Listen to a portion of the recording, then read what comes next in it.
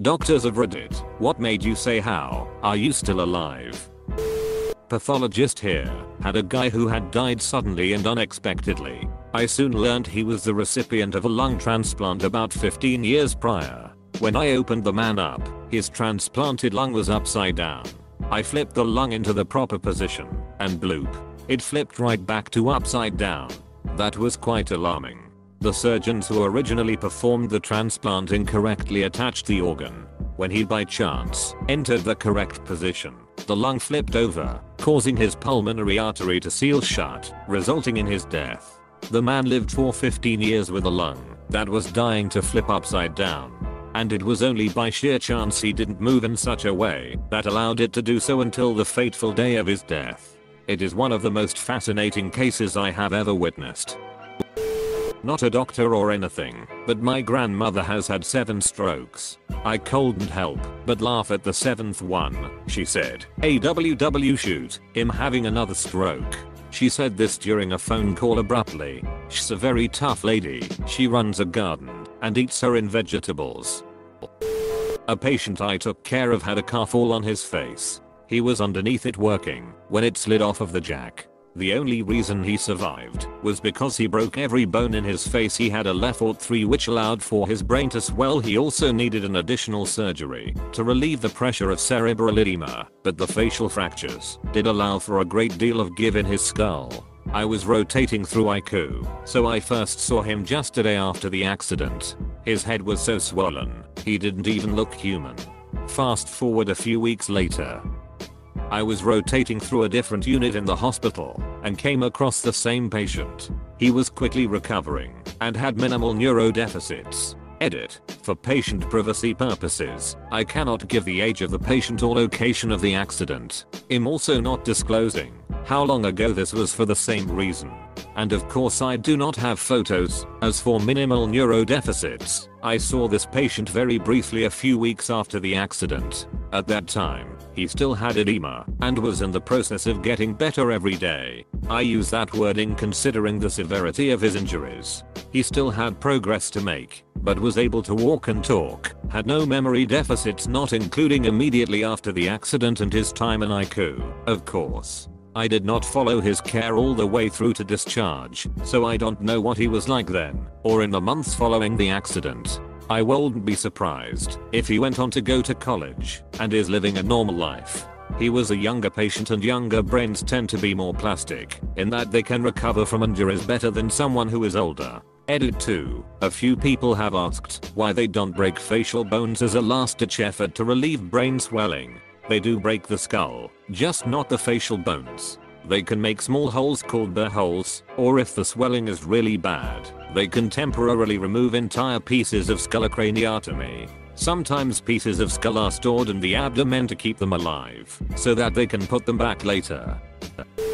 Saw a guy with a machete lodged up into his skull. Asked him if he was okay, not sarcastically, just through a generic question, to check his ability to respond. He said yup.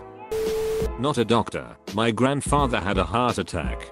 He went in for a simple stent in his heart. Hours go by, and we hear code blow over the intercom. Doctor comes out to tell us his left ventricle has an 1.5 inch tear in it. They had to transport him to another hospital as soon as possible. He died 3 times that night, and went through 11 pints of blood. The surgeon successfully repaired the torn ventricle. They woke him up on my birthday and he sung me happy birthday. 3 weeks in cardiac ICU, my grandfather walked out. The surgeon told us for a man of 75 years to have lived through a left ventricle tear is unheard of. The doctor wrote a journal on him as well. He's still alive today. He even got his hip replaced a year after. Guy had an argument with his girlfriend, wanted to leave the apartment. Instead of taking the door, was real angry and jumped off the balcony, fell down 40 feet directly on his heels on cement. He ended up having an ankle sprain. I wondered how he managed previous issues in his life. Had a gentleman in his late 50s come in with multiple myeloma. Short history of progressively worsening breathlessness. Turned out he had a pulmonary embolism, blood clot in his lungs. He was a good candidate for surgery, so he had the blood clot removed. But unfortunately the clot had caused such bad issues with his heart, acute right heart failure, that he couldn't be weaned off the bypass machine. Instead, he went to IQ on ECMO, like a circuit for your heart and lungs outside the body, to give your heart/lungs time to rest. His chest was still open, cannulated centrally, but covered up with sterile stuff. After 3 days, he was booked to be weaned off the ECMO, or at least have the tubes put in peripherally so his chest could be closed. Morning of the procedure, while Hes waiting to be moved, somehow the tubing of the ECMO machine broke, oxygenator tube and blood spilled all over the floor, and he went into cardiac arrest. The cardiothoracics consultant had to do internal cardiac massage, basically CPR, on the heart by squeezing it via his still open chest until the circuit got fixed and he returned to a normal circulation. He ended up going to OT and having his chest closed, but he had more clots pulled out of his pulmonary arteries. Clots had recurred. At this point I thought this guy was utterly fricked. I figured if he even lived long enough to be woken up, he'd have some degree of ischemic brain injury. After about 2 weeks the guy left ICU and a week later went to rehabilitation. Speaking, walking, cognitively largely intact. It was one of the most unbelievable things I've ever seen during my short career. I was in school to be a paramedic, and I was doing my externship in an ER. A guy came in happily complaining about a sore on his belly that wouldn't heal. He was really pleasant and didn't seem to be in much pain. When he lifted his shirt, we could see his liver. A nurse had a guy walk up to the front desk after hitting himself in the throat with a chainsaw. All the flesh of his neck was flayed off. I could see his trachea and his right jugular vein. If he had cut in just a tiny bit deeper, he would have sliced right into both. The only thing that saved him was that he was a big fat guy with a huge neck. A skinnier man would have died very unpleasantly. As a very junior doctor, I looked after this mega alcoholic who needed acetate fluid in the abdomen, caused by liver failure, tapping out every month or so. He kept coming in a worse and worse shade of yellow-green jaundice, needing more and more fluid removed, still merrily drinking all the while. Well, the obvious happened. He died. Now he dead. So I wander onto the ward a few weeks later to find him sitting there in bed, green as you like, looking very alive. Turned out his was his twin, also an alcoholic, also not to live much longer. Patient stabbed himself in the neck with a thermometer that pierced his trachea. Missed all the important arteries, carotids, vertebrals, just hit some minor nerves. Good guy patient, provided his own temperature reads until they removed the thermometer. Guy comes in with a bit of chest pain. Tells me the big coronary artery on the front of the heart was 100% blocked. I tell him, who told you that? He says his doctor did about 10 years ago. I don't believe him, since patients never ever get any of the stuff their doctor tells them right. I'll let the cardiac surgeon know what this guy said, and he too goes haha 100%. So Hes dead. If the biggest coronary artery is totally occluded, and for 10 years no less, you are a dead man. Lo and behold. We get an angiogram and it was freaking 100% occluded. The artery on the back of the heart made a connection with the front of the heart to pick up the slack. It was some lucky shoot. I had a guy with a Bowie knife sticking out of his chest. The knife was pulsating. I could literally count his pulse from across the room. Not a doctor, but I'm a nurse and my story is good too. I had a college student come into the unit on the night of their 19th birthday. They wanted to party, but had a test the next morning. One of their friends told them that if they took 1 Adderall for every drink that they had, they'd be sober by the morning. They had 15 shots and 15 20mg Adderall tablets. If you were wondering, no, that does not make you sober. It does, however, make you rip off all your clothes in a hallway, spit at the nurse that is trying to help you, shoot all over everything, and then literally freaking die. Luckily for them, they weren't dead for good. We got them back, and they spent most of their sophomore year of college in a hospital, with a hole in their neck, learning how to walk again. I have thought that, after seeing some CORD scans of lungs in severe COPD, it's like there is no normal lung tissue, just huge air pockets. It is hard to see how they exchange oxygen and carbon dioxide at all. Not a doctor but encountered a woman that was shot blank in the head by her boyfriend. Bullet entered one of her eye sockets and exited above her and ear on the same side. She called 911 on her own and survived, was in ICU for weeks, and testified against the bastard who is now thankfully in prison. Not a doctor, but been a paramedic 15 years. Had an 8-year-old kid on a ripstick similar to a skateboard lose control and roll into the path of an oncoming SUV in his neighborhood. He was hit by then run over by it. We arrived to find him face down under the vehicle, unconscious, barely breathing. After all was said and done, he had bilateral femur fractures, one lower leg fracture, multiple rib fractures, a blown pupil, and open skull fracture, subdural brain bleed, a tension pneumo air escaping lungs into the chest cavity, will squish you lungs and heart if untreated, and when we were bagging him breathing for him, we felt subcutaneous emphysema free air that crackles like Rice Krispies / bubble wrap in his hip. Yes, hip. We flew him to the children's hospital expecting him to die within the hour.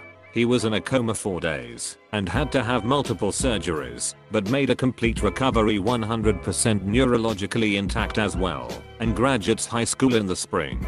His was such an amazing case the hospital made him one of their Miracle Kids of the Year. Parents, please make your kids wear helmets. Even in the neighborhood. It wouldn't have prevented all of his injuries, but would have substantially lessened the brain trauma he suffered. They got his age wrong in this Yao 2. B/9QTLDG5GL4. Old guy comes in with his wife. She tells me he passed out last week and I couldn't wake him up. After about 2 minutes he came around and he didn't want to go to the hospital, so we booked an appointment to see you. I'm a little concerned by this, and his heart rate is a little slow, so I sent him for an EKG heart rhythm tracing.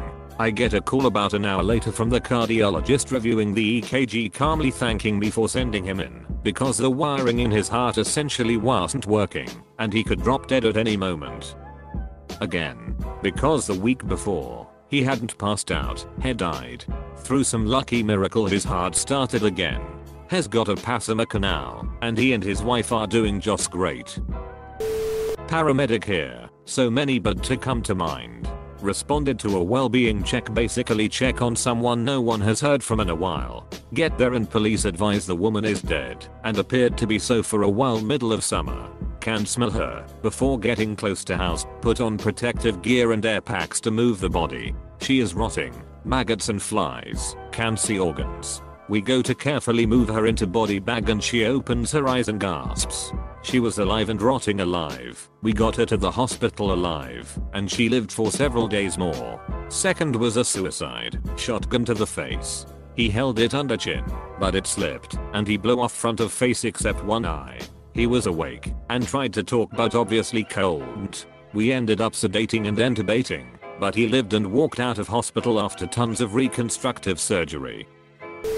Hemoglobin of 35.35. In a 35-year-old guy with a chronic rectal bleed he refused to have looked into for months because he didn't want anyone looking at his bumhole. Finally brought to the ER by ambulance when he fainted and started dying in a grocery store. Not a doctor, but I work in cardiology, and my doctors all do rotations at our hospital. Our hospital is a level 5 trauma and it's the closest hospital to a lot of rural area, so a lot of traumas that happen way out in the middle of nowhere end up at that hospital.